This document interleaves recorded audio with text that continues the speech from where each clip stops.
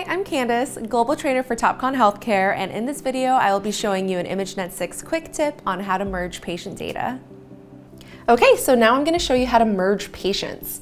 So we're going to hit Administration, Management, Patients, and on the left side you can search for your patient, or if you leave everything blank and hit search, it'll bring you to your entire database.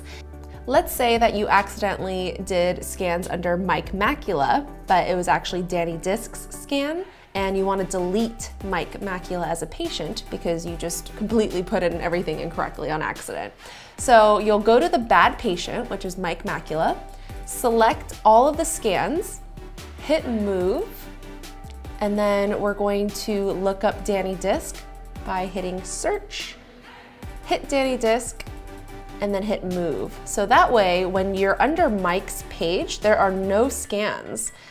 And if you look at Danny Discs, we have all of the scans for Danny Disc. So now that you've confirmed that Mike Macula's files are empty, you can actually delete this patient.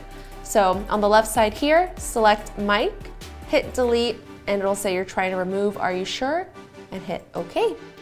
And that's it. And that's how you merge patient data using IMAGEnet 6. For more information, please check out Topcon Healthcare University, and we will see you later.